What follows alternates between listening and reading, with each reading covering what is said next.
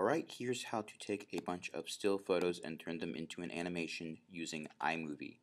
I've already showed how to do this in frames. That tutorial is already uploaded, but now here's how to do it if you have a Mac but don't have frames available.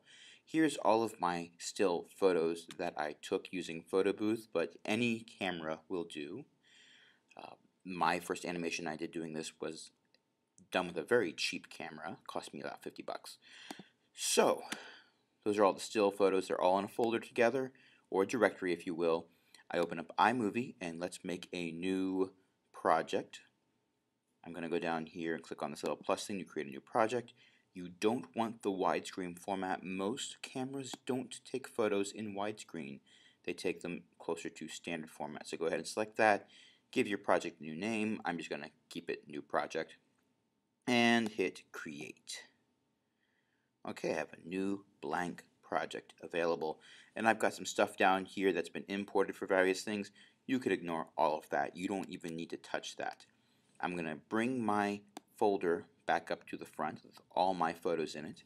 I'm going to select all of them. On a Mac, that's Command A. If you're using iMovie, you're obviously using a Mac, so Command A to select all. Click and drag all of your photos from the folder right into the project and let go, and it will import all of them. No muss, no fuss.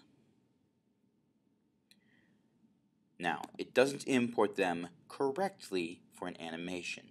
iMovie assumes that you wanted these to be a slideshow, so you start off with Ken Burns effect turned on, which is a little bit of panning and zooming, and it shows each photo usually for a default of 4 seconds, which doesn't make for a good animation unless you want to make your audience seasick.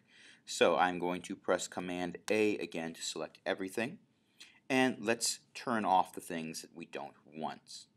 I can click on this little gear here for any of these clips now that I've selected everything. Go down to cropping, Ken Burns, and rotation, and I'm just going to click this button over here that says fit, and then hit done, and now each of these does not have that zooming or panning across that we saw before. It's a little better, but it's still showing each picture for 4 seconds. We don't want that either, so we're going to click again on that little gear. Doesn't matter which of these you click on if you still have them all selected, and we're going to go to Clip Adjustments, and the duration default is 4 seconds. We don't want that. We want it to be 0.1 seconds, which is as fast as we can make them go. Make sure you check applies to all stills, so it applies to all of these pictures. Hit done, and now when I play this, it goes a lot faster. Now what if I want to be spinning around more than once before I fall to my doom? I can do that by clicking on the first image, shift clicking on the last one before I've turned all the way around, and I can copy those, and I can paste, and now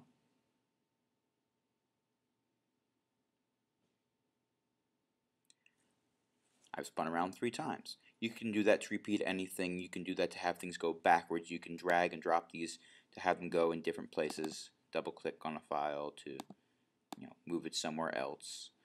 These are things that if you've done other video editing assignments in my class, you probably are already aware of this. You already know how to add titles by coming over here. You already know how to add transitions. So all of this should be second nature to you already. The new information is how to import all of these files and then edit them so that they appear as quick as possible. Of course, once you've added your title at the beginning, credits at the end, whatever soundtrack you choose to add, given your proper citation for anything you used that wasn't yours, which most likely would be the music, then you go into Share, which I have explained before, go down to either Export using QuickTime or Export Movie, choose the size format that you want to use, and hit export, and you have something to hand in. Okay, have fun with this.